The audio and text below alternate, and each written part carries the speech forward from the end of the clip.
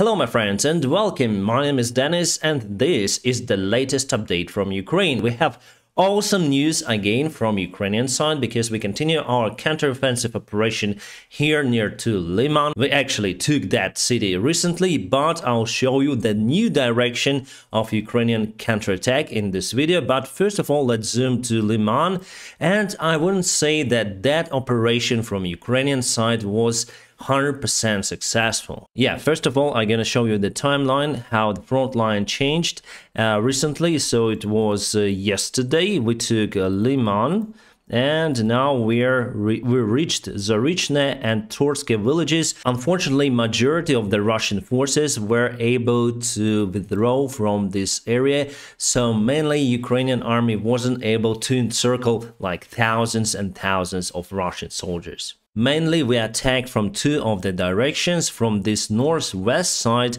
and also southeast side. From the north side, the offensive action was much more faster because we were able to overtake Russian defense lines. And basically, if we cross this river over here, there's just open road to take Liman and Zarychne over here from Yampil. So this is the Yampil village over here, you may call it town. It's more complicated because there are more rivers, more small lakes, and here we have the forest. So it was not very convenient for our forces to attack from this part. Also, it's the town itself which may be used as a defense line, and also Russia built defense line over here, so it wasn't possible to attack from Radio Gorodok. Well, actually it was possible, but in that case we would have lost lots of our forces. And also we had to cross the Siversky Donets river over here, which is much harder to cross compared to this river over here. So attacking the north was much more faster compared to the south because of the reasons I told you. That is why we took Zarychne from the north. I think encirclement would have been successful if we would just reach those lakes, and from the south part we would cut Russians from this part, from their supplies. And now what we see, that we freed this city and mainly Russians just left this part. Again, they left most of their armored vehicles and tanks and took light vehicles to get away very fast. And firstly, 20th Russian army left this place, and mainly regiments from the self-proclaimed republics stayed there to fight against the Ukrainian army, and they were demolished, encircled. Still, it is a success of Ukrainian counterattack. Here we took our ground, but the main thing for our army is not just to take ground, but to cause losses for Russian army. And that goal was not fully achieved during this operation. However, I was almost sure that we encircled Russians because we got the information from other resources that we encircled all of this group. There could be around 5,000 soldiers, and I didn't see the videos showing the endless Russian columns of the soldiers who were imprisoned in that case. So they were able mainly to run away. It's not a good sign. But still, as you can see, we took the forepost on the front line, and now there is the big gap in the Russian defense lines, and we're gonna go to Kremina over here. Kremina is very important city, my friends, because here we have the road that connects the supply lines from Svatove to Serodonetsk, Rubizhne, and Lysychansk.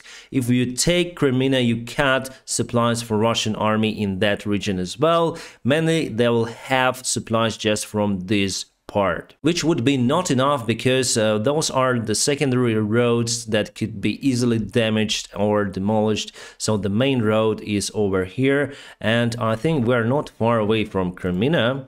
I would say 5.5 kilometers. We already can target that area and area of the Lysychansk and Severodonetsk, obviously.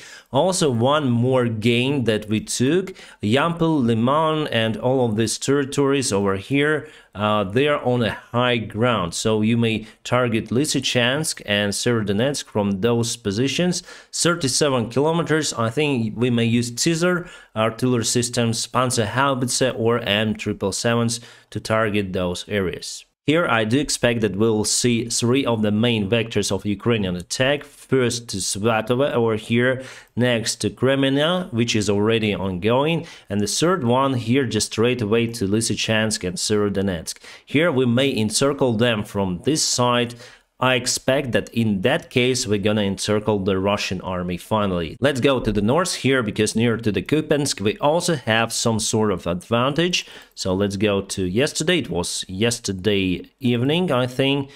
And we took this ground near to Kupiansk. By the way, Russia tried to counterattack Kupiansk again. They also shelled the city itself with their artillery. So for us, it's main thing to continue our counterattack, taking ground back to Ukraine. And here I see that we may go to Torske over here, and also we may go to Svatove. So Svatove also could be like encircled, probably, if we go in two directions. Torske, I don't think so. The main thing for Ukrainian army that we were able to cross this river over here and push the Russian forces more to the east, and it's just a matter of time. Then we'll take Svatove, and next gonna be Starobilsk, and all of the Russian group will leave, perform the goodwill gesture from this side. I promised you to speak about one more counterattack. Well, here we go. It's on the south. Recently, today, we got awesome news from this part. As you can see, let's go on a timeline. So it was yesterday, and little by little we are taking, I would say not little by little, but very significant achievements for Ukrainian army. So this morning we took Zolota Balka, and it's been reported that our army already reached Duchany. It's been reported by the Russian side so far. They are panicking, they're running away as usual. Great achievement for Ukrainian army. If we take Duchany, we may continue to proceed all across this road to reach Novakhovka. That is still under control by Russian forces. However, we targeted that bridge, and Russians cannot throw their backups to the Russian group that consists of 25,000 soldiers here in this region. But we push them very hard. Those are just fields here, my friends. They don't have any places to hide. It's very hard to build some sort of defense lines, and it's getting cold. The main thing that it's getting cold. I was driving my car today and I saw like 6 degrees on the thermometer, and Russians, they simply don't have the winter equipment. They are in lack of food, basic supplies, basic needs. That is why their morale and motivation is very low. So as usual, we use the proper time for our counterattack, and I do expect that this situation will change for tomorrow, and we'll see more gray areas and obviously blue. And now let's go to some of the news and events. By the way, my friends, this is my Telegram channel. I highly recommend you to subscribe to it, because there I regularly upload the current information that I may not sometimes upload on my main YouTube channel. So keep updated and subscribe for me there, because you may have some of the unique content. Right, about the recent advancement in Kherson area on the south, this is Hreshenivka village. Hreshenivka is over here. It's been confirmed that we took it. That is why you can see the blue color. Right, we have more trophied vehicles. Most of them are BMPs and BTRs. So Russians just left them and took light, fast vehicles to run away. We have those white crosses just to understand whether it's enemy vehicle or your friendly one, and we paint over the Z signs. Greetings to Australia. Here you can see the Bushmaster that was delivered to Ukrainian army is towing the trophied Russian BTR. Obviously it's Russian because you can see those Zs here. And this is Sukhoi Su-34 that was shot down by Ukrainian army. It has the stars here. I wish I would have access to that wreckage. I would take that star part of this airplane awesome, or with this registration number. It's interesting to see that the wreckage parts are quite big, so I think it was impact or something if you look at those engines, but mainly airplane was not destroyed into the small pieces, as I saw myself in Buzova village near to the Kiev, where the parts were so tiny. Here you can see everything, and still it was the fire. I think those holes are the shrapnel from the impact of the Stinger or different missile. Sometimes you see Russian soldiers in very bad uniform Well, they tried to research that question in Russia, and they found out that 1.5 million uniforms of Russian soldiers somehow disappeared from the storages. So Russian army got that uniform on the paper, but actually there is nothing. Russian corruption works for Ukraine right now. Imagine how much money they spent for that uniform that never was even produced. Some of the footages from Liman and nearby, oh, those are the Panton, the part of the Panton bridge. I think it can be used again. Kamaz obviously destroyed. I monitor the Russian publics as well, and they have panic. Now we have counterattack in Kherson, and they're saying that they've been betrayed, that everything is bad in Russia, someone needs to be punished, and we like that stuff. Also news from Turkey, the military ship that they were building was put on the water. It is still in a process because we need equipment to be put there, and that may take around 2 years. But still, it's a good sign that that ship is already on the water, and here we have the First Lady of Ukraine. Yeah, Russian military influencers start to say that we took the Dachny village, which is far away from the previous front lines, and it's great, my friends, that they are panicking and probably gonna run from this part as well. Those are the shots from the Russian propaganda movie that they are filming on occupied territories. So it's very funny, and this is the laboratory. Russian propaganda says that America built the secret laboratories here in Ukraine. Those laboratories were used to modify some kind of virus that may attack only Russians, and that was the main goal of Ukraine and America. Now Russians took the eastern side of Ukraine, where all of those laboratories were located, but here you can see it's just we call it butaphoric, so not real, fake laboratory that was built around a simple room, and it's just funny. So this guy is American, obviously, so you have American flag, you have Ukrainian flag, obviously something is wrong here. Kadyrov is sending his people to fight in Ukraine again.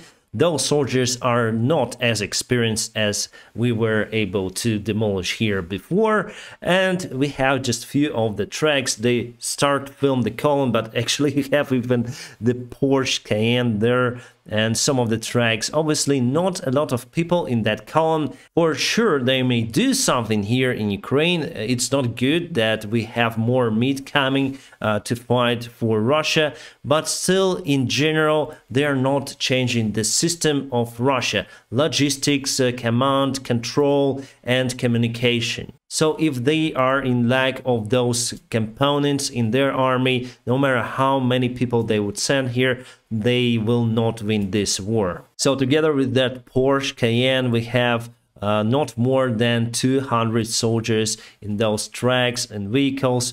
And by the way, UAZ, the cars they use, it's not a reliable car compared to the cars we have. Yes, mostly we have used pickups coming to Ukraine from United States, from European countries, but those are Japanese made or European made or American made cars that are much more reliable compared to Russian cars. Also, it was a very interesting post today from Kadyrov himself.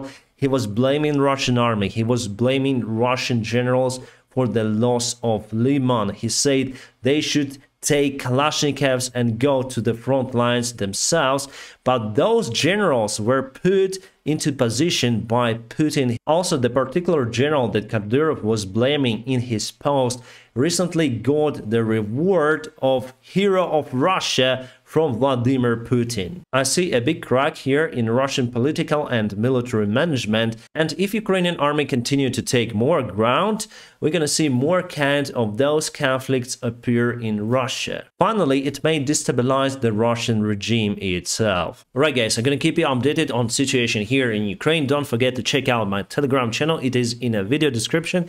Now, press the like because it helps me a lot to propel my videos around YouTube, and if you want to support me financially, there are some of the links in the video description below. You may support me on Patreon, PayPal or Donatella, whichever you like.